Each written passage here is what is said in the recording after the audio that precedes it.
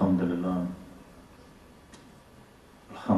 nahmaduhu wa nasta'inuhu wa nastaghfiruhu wa nastahdihi wa nu'minu bihi wa natawakkalu alayhi wa na'udhu billahi min shururi anfusina wa min sayyiati a'malina man yahdihillahu fala mudilla lahu wa man yudlil fala hadiya lahu wa nashhadu an la ilaha illallah wahdahu la sharika lahu wa ashhadu anna sayyidina wa nabiyyina wa shafiyyina wa mawlana Muhammadan abduhu wa rasuluhu وصلى الله على حبيبه محمد وآله وصحابه وأهل بيته وبارك وسلم تسليما كثيرا أما بعد فأعوذ بالله من الشيطان الرجيم بسم الله الرحمن الرحيم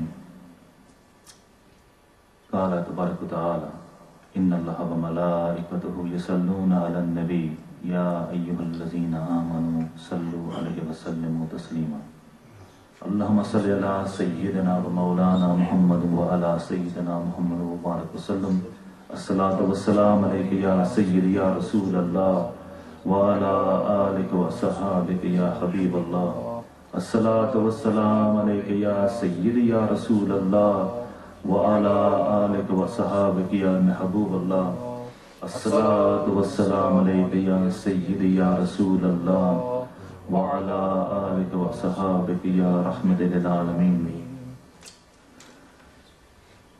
دوستو بزرگو ساتھی السلام علیکم ورحمۃ اللہ وبرکاتہ۔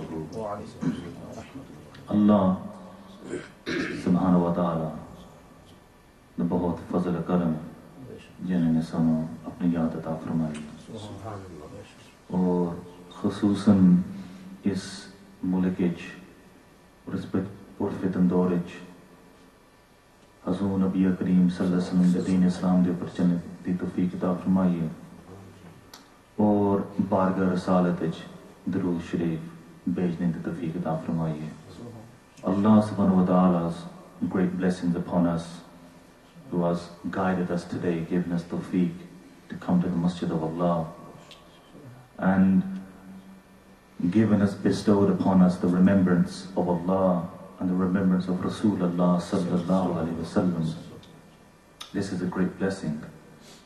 And the other blessing is that Allah subhanahu wa ta'ala has bestowed upon us the understanding and the tawfiq to send that salam and durood upon Imam al-Anbiya, the chosen Habib of Allah subhanahu wa ta'ala, Rahmat lil-Alameen, Khatam al-Nabiyyin, Hazrat Muhammad Mustafa sallallahu alayhi wa sallam.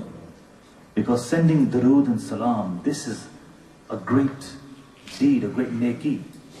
This neki is not small, but this is a very, very big neki.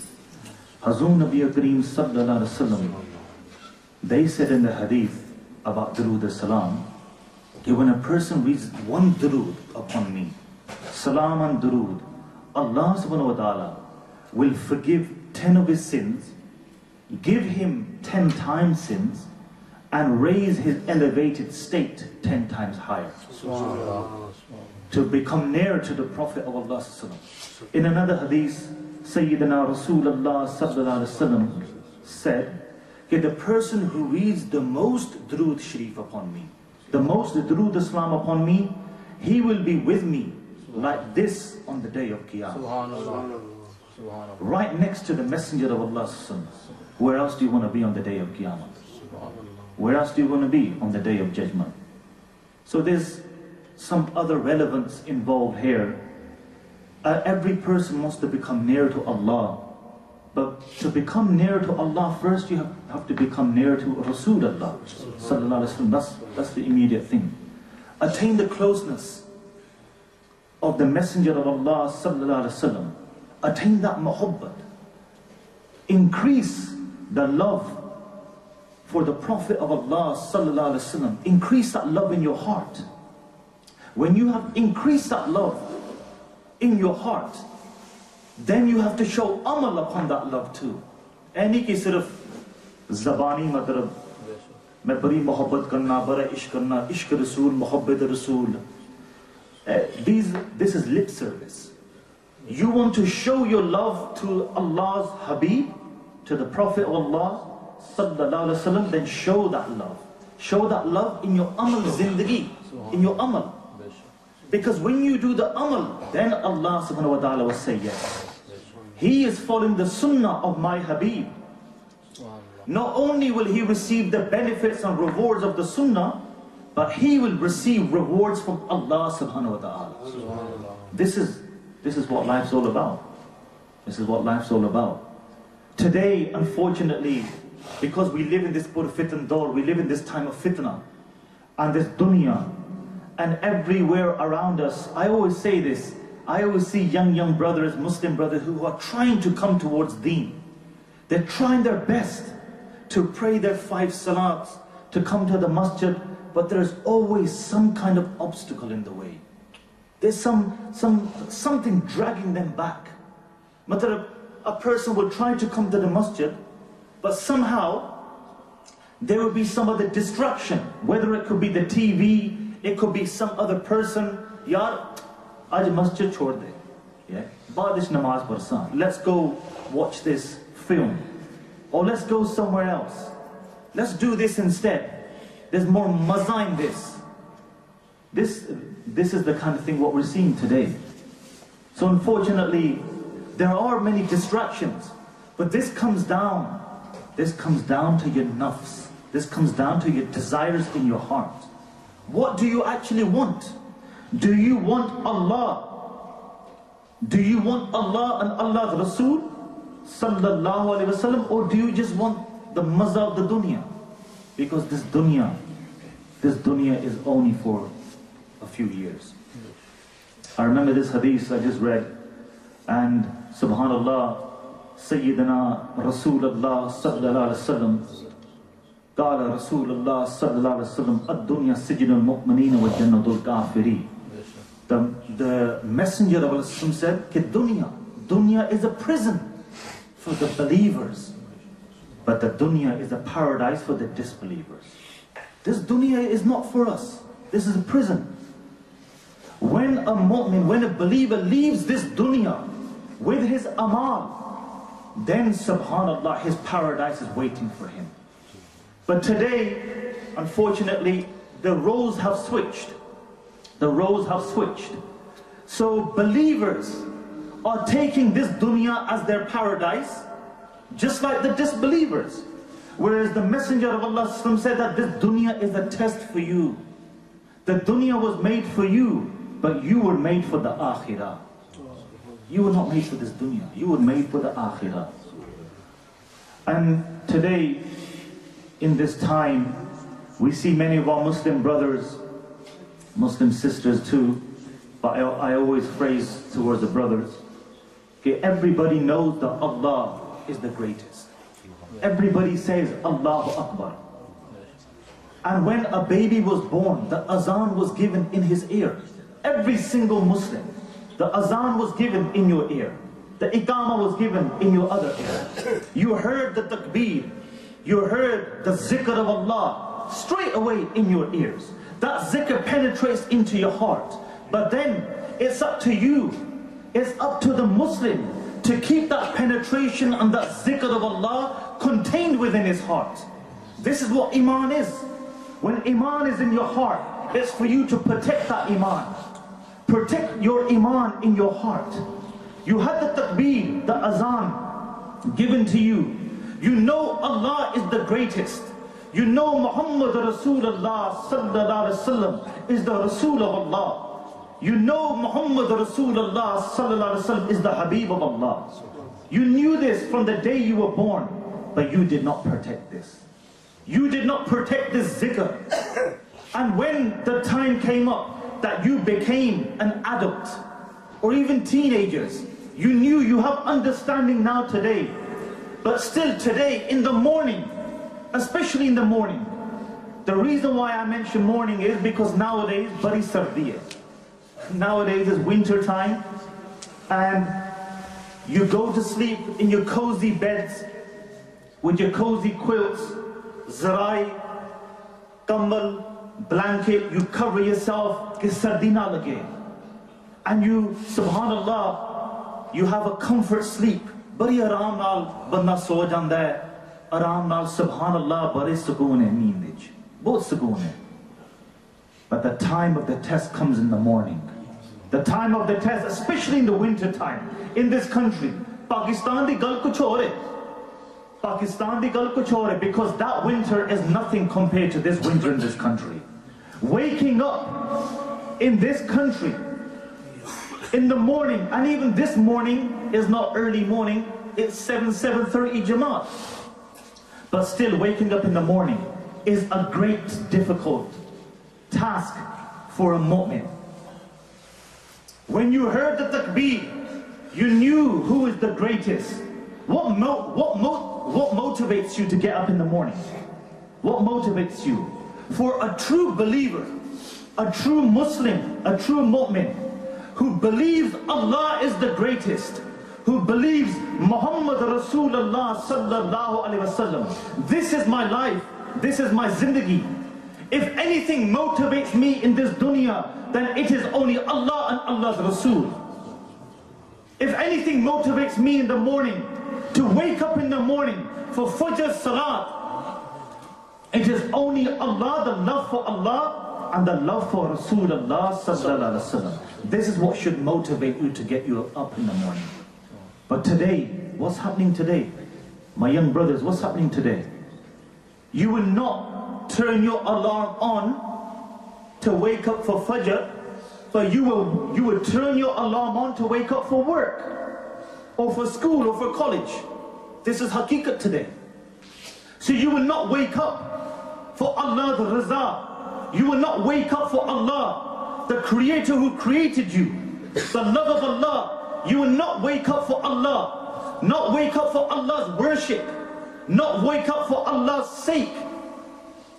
That doesn't motivate you, but you will wake up for work. You will wake up for college. You will wake up for school. What does this tell you? What does this tell you? That Allah does not motivate you, but what motivates you is your work. Does your work motivate you to wake up in the morning? Does your college motivate you to wake up in the morning and go to college, or go to university, or go to school? Let me tell you something. The way our Muslims are thinking today, if I forget about Fajr, if I wake up for work, and kadi banda late bhi ho janda hai. He gets up late for work. My God. You know, he's even saying, Allah is my Lord. He wakes up, he tries to get ready quickly because he's late for work. And if I go in late for work, I'm going to be in trouble with the big boss. My boss is I'm going to be in trouble with the boss. Muslims are more concerned about the motivation in waking up for work, not upsetting the boss at work, then what about the big boss, Allah subhanahu wa ta'ala? What about the big boss? You're more interested in not upsetting your boss at work, or your teacher at college, or your professor at university, because you don't want to be late. What about upsetting the big boss, Allah subhanahu wa ta'ala? Only one thing should motivate you, and that should be the love of Allah and the love of Rasulullah sallallahu alaihi wasallam. You should be waking up in the morning for Fajr Salat. You should be waking up, putting on your alarm clock for Fajr Namaz. Waking up in the winterest of mornings. Waking up when there's ice and there's snow outside on the ground. But you know that the only thing that will heat you up, the only thing that will heat your heart, is the zikr and the worship of Allah subhanahu wa ta'ala. Forget about the weather outside. Forget about the snow outside. Forget about the weather outside. The only thing that should motivate you, the only thing that should heat but that flame of Allah, the flame of the Ishq Rasul, the love of Allah in your heart, is the worship and the zikr of Allah subhanahu wa ta'ala. This is haqiqat. This is haqq. There's no other options, there's no other way, because your life in this dunya will determine what your outcome will be in the akhirah. Your life in this dunya, it will determine what your outcome will be in the Akhirah. You worship Allah in this life, you will get Allah in the Akhirah. You please Rasulullah sallallahu alaihi wasallam in this life, you will get Rasulullah sallallahu in the Akhirah. But then you want to please, you want to live for this dunya, then you will not have the dunya, you will not have the Akhirah. You want this dunya, you will not have the Akhirah. When Hazrat Sayyidina Umar al-Faruq radiyallahu anhu, when they saw the Messenger of Allah secluded in one room, and they had nothing on their back except the imprint of the matting, the date palm matting which was imprinted on the back of Rasulullah sallallahu alaihi wasallam. And Hazrat Sayyidina Umar al-Faruq radiyallahu anhu, he saw this, and the great Khalifa, the great Sahabi Rasul, he started to cry. And he said, Ya Rasulullah sallallahu alaihi wasallam. He started to cry and he says, I can't believe the way you are living. You are the Prophet of Allah. You are the Imam al-Anbiya. You are the Habib of Allah subhanahu wa ta'ala. But yet, I see that the emperors and the kings of Persia and the emperors of Rome, they are living in luxury and comfort in this dunya, and you are the Prophet of Allah and you are living like this. The Messenger of Allah sallallahu alaihi wasallam said, O Ibn Khattab, O Ibn Khattab, are you in shock? Are you in shock? Do you have doubt that Allah subhanahu wa ta'ala has brought forward their comfort and their luxuries for them in this dunya, and Allah has reserved the best of luxuries for the mu'min, for the believers in the Akhirah? We don't want this luxury. We want the luxury and the comfort that Allah has in store for us in the Akhirah. And then the Messenger of Allah continued, and then they said that my example is like a traveler who travels and he rests beneath a tree. For a short while he rests, and then he gets up and he moves on. He gets up and he moves on. I am but a traveler.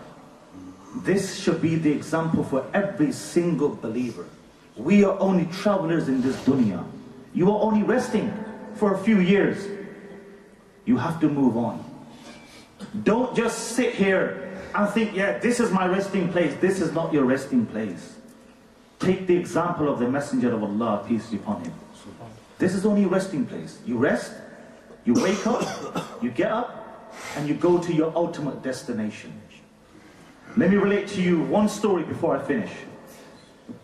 Has a deep meaning to this. Hazrat Sayyidina, Hazrat Imam al-Ghazali, rahmatullah alayhi, a great scholar, a great Imam, a great awliya kamaleen. Hazrat Sayyidina Imam al-Ghazali records this story in his Ihya al-Ulumuddin, in one of his books, on the greed of the dunya.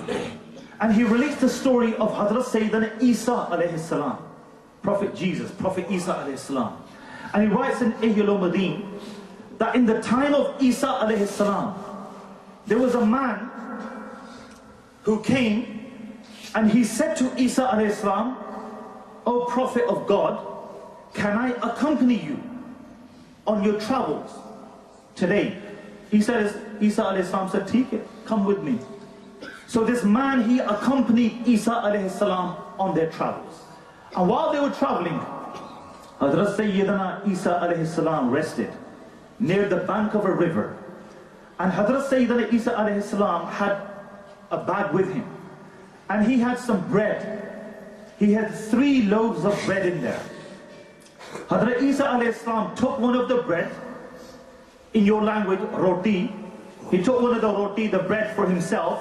He gave the other bread to his companion, and he said, eat. So the companion, he ate the bread. Hazrat Sayyidina Isa alayhi salam ate his bread. And afterwards, Sayyidina Isa alayhi salam, he went to the river to drink some water. When the Prophet of Allah, Hazrat Sayyidina Isa alayhi salam, came back to where he had his companion, he looked into the bag and the third bread, the third roti was gone. So Isa alayhi salam said to the companion, where's the third loaf of bread? Where's the third roti? The companion says, Wallahi. You know, like in our language we say, Qasmi, Allah di qasmi, I don't know. So the companion says, Wallahi, I swear by Allah, I don't know where it is. So Isa alayhi salam says, Chalo, let's continue. They went to the bank of a river, the same bank. Hazrat Sayyidina Isa alayhi salam grabbed the hand of his companion. He says, hold my hand. And they walked across the river, on top of the surface of the water. When they got to the other side, Hazrat Sayyidina Isa alayhi salam said to his companion, he said, listen, by the one who showed you this miracle, tell me who ate the third bread. Who ate the third bread? The companion said, Wallahi, qasmi, Allah di qasmi, I don't know. So Isa alayhi salam said, Chalo, let's continue. So they continued on their journey. They came to a place where there were much animals. And Hazrat Sayyidina Isa alayhi salam saw a deer. And the deer had two young ones, two young babies. So Hazrat Sayyidina Isa alayhi salam said, we're hungry now, let's catch that young one. So they caught the young one. They sacrificed this in the name of Allah and they ate the meat. When they ate the meat, and then Hazrat Sayyidina Isa alayhi salam, he did a dua to Allah. And he said, Ya Allah, from the tawfiq of Allah, from the glory of Allah, make this young deer rise up alive again. The deer which was cut up into pieces, it came back together and it became alive again. In front of the companion's eyes. At that moment, Sayyidina Isa alayhi salam said to the companion, from the one who has showed you this miracle, tell me who ate the third bread. The companion still said, Wallahi, I swear by Allah, Allah di qasmi, it wasn't me. So Hazrat Sayyidina Isa alayhi salam said, Chola, let's continue. They continued until they came to this land. There was a land where there was much dust and desert. Hazrat Sayyidina Isa alayhi salam said, sit down. He sat down.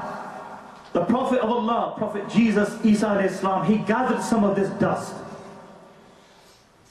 And he prayed to Allah, Ya Allah, this dust, make this dust into gold. Allah subhanahu wa ta'ala turned that dust into gold. Hazrat Sayyidina Isa alayhi salam separated that heap of gold into three heaps. And he said that this first heap of gold is for me. The second heap of gold is for you. And the third heap of gold is for that one who ate the third loaf of bread. Straight away he said, Wallahi, qasmi, it was me. Qasmi, it was me. Isa alayhi salam said, oh, from the beginning it was you. But you wanted the dunya. Your niyat was the dunya. So you take all of these three heaps of gold, you go your way, and I'll go my way. Last thing, that man who took the gold, that wasn't his end. Because when he tried to take the gold, two other men came along. Two other men saw that this man had much gold. They said, let's get some of this gold. Let's kill this man and let's get his gold. So what they did is, they told that man, who was the companion first, listen, y'all, we're hungry. Take some of this gold, and why don't you buy us some food from the near village, from the near town? So he said, Chalo. That man, he goes to the near village with some of that gold to buy some food. When he buys some food, some bread, he has a niyat that I don't want to give the gold to these two. So what I'm going to do, what he did is he poisoned the bread. He put poison in the bread. And he said, when I bring the bread back to these two people, I'm going to make them eat it so they die and I keep the gold to myself. So they had a bad niyat that they were going to kill this person. This person had a bad niyat that he was going to kill those people. When he came back, those two people, they killed that person, and then they took the bread and they ate the bread, and then two people died also. When three of those people died, Hazrat Sayyidina Isa alayhi salam was returning from his travels. When he was returning with some of his sahabas, some of his companions, and he saw three people dead, and still the three heaps of gold were lying there. And Hazrat Sayyidina Isa alayhi salam said, this was the place where Allah's azab was descending. This is the place where Allah's punishment was descending. And this is what happens to a person when he goes after the dunya. This is what happens to a person when he goes after the dunya. The dunya will destroy you. Remember, the dunya will destroy you. You can never attain the dunya. The dunya will destroy you. If you want to attain something, only attain the akhirah. Only attain the akhirah. Ad-dunya sijn al-mu'mineen wa jannat al-kafirin. The dunya is a prison for the believer, and it is a paradise for the disbeliever. Allah subhanahu wa ta'ala give us samajh, give us aql, give us understanding, give us amal de tawfiq. Wa akhir dawana alhamdulillah rabbil alamin.